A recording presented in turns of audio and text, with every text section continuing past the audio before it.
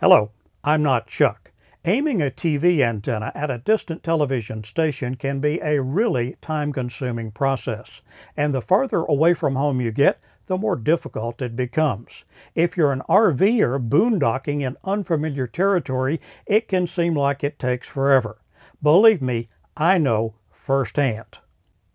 And the instructions provided by antenna manufacturers don't help very much. About all they tell you is the same trial and error process that's already failed. Yes, I know there are apps for your phone that are supposed to help. If you have one and it's up to date and you know how to use it, maybe it'll work. But for me, they're more trouble than they're worth. In this video, I'm going to present a way to maximize your chances of getting the station you want on the very first try. It doesn't require a cell phone or a GPS. You will need to know where you are, where the television station transmitter is located, and the bearing from you to the transmitter. I'll help you get that information. You'll need a compass, a map, a wooden pencil, and a little guidance. I'll provide the guidance. Believe me, once you try it, you'll realize how easy it really is, and you'll wonder why anyone does it any other way. Here are 6 examples of OTA, RV, TV antennas. How's that for a lot of abbreviations? RV and TV, I'm sure you know. OTA stands for over the air. That means as opposed to cable or satellite signals. These antennas are for receiving signals over the air, straight from the transmitter of the television station in question. I remember the days, of course, when all TV signals were over the air. People in cities got good pictures, but those of us in the fringe areas got a lot of snow in the video and static in the audio. We did a lot of antenna turning to try to see the Beatles on the Ed Sullivan Show. These are 2 examples of omnidirectional antennas for RV television. Some people call them non-directional because of their relatively short range. What omnidirectional really means is that they receive equally well in every direction all the way around. So that means in their design there's no discernible front or back because these antennas don't have to be aimed. Here are 4 examples of directional antennas. The first one, the Sensor 3, is a bidirectional antenna. That means it receives as well from the back as it does from the front, the back being parallel to that element that's going crossways in the picture. But it doesn't receive very well off of each end of the element. It's bidirectional. The one just below it is a Sensor 4, and it has what's called a wingman attached to it. See that little piece sticking out sort of up and to the left? That's the wingman, and that makes it a unidirectional antenna. The smaller end is the front, and that's the way the antenna should be pointed toward the television station. The one at the top right is the Razor Z1, which is the one that I just recently put on my travel trailer. It is also a unidirectional antenna, and the small end there, again, is the front. That is the end that's pointing down and to the left. The one below it is a competitor to the Razor Z1. It's called a King Jack. Some people think it's better than the Razor Z1. Some people think the Razor Z1 is better. I frankly don't know. What I do know is this, that all 4 of these antennas are in one way or another related to a Yagi, Y-A-G-I, design of antenna. If you want to know more about Yagis, you can Google it and there'll be plenty of information on the web. As I told you, this process requires both a compass and a map.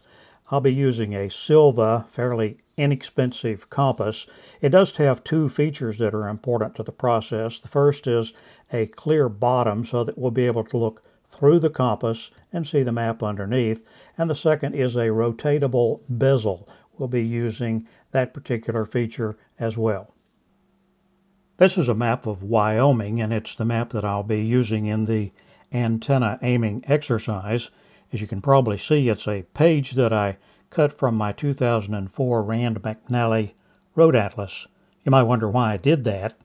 I did it because I didn't want to cut a page from my 2019 Rand McNally Road Atlas. The map is pretty ordinary. It has, of course, the map of Wyoming. In addition, it has down here a map of the two largest cities in Wyoming, Cheyenne and Casper.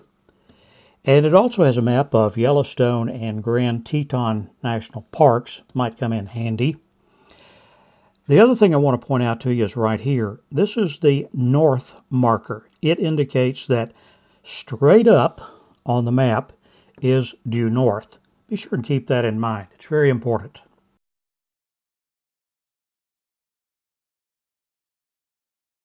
Now, there's also one other detail on the map that I want to show you, and I have to rotate the map and then zoom in on it. So give me a minute to get set up.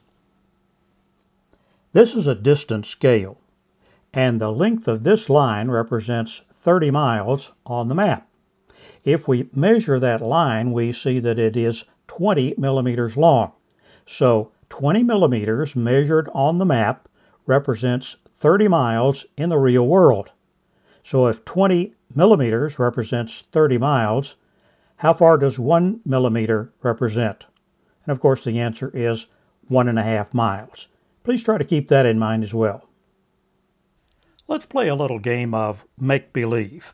Let's pretend that you and your significant other are taking your RV and you're heading across the state of Wyoming.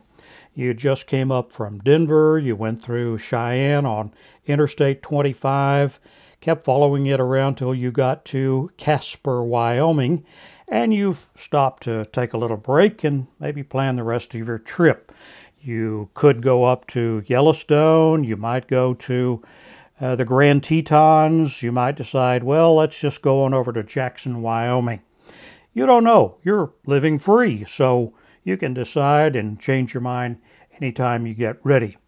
But you do decide, because you've heard some good things about Riverton, Wyoming, you're going to head for Riverton today. You've decided that you're going to take this highway, which is sort of a combination of Highway 20 and 26. You're going to follow it along this way and then drop down and go to Riverton. So you're driving along, and there's not a lot to see, frankly, along that highway. A lot of antelope and some tiny little towns. And your significant other says, you know, honey, it's getting late and we were going to watch, you pick a television program tonight, and I'm getting tired, and what do you say, let's stop for the night somewhere along the way? And of course you say, sure, baby, whatever you want. And you see a sign as you're coming up on Waltman, Wyoming, about a rest stop ahead. So you decide, we'll pull over at the rest stop. And you get there, and sure enough, it's a nice looking rest stop. So you pull in, and what do you know? A great spot, and you park.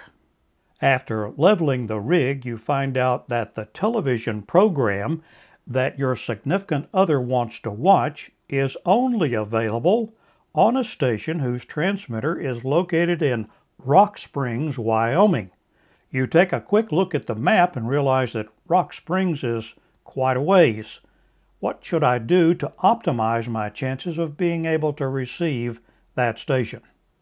Of course, the idea of receiving a usable television signal from a transmitter 140 or so miles away on an RV antenna is pretty unlikely. But hey, we're playing make-believe, so let's take our best shot. Here's what I would do.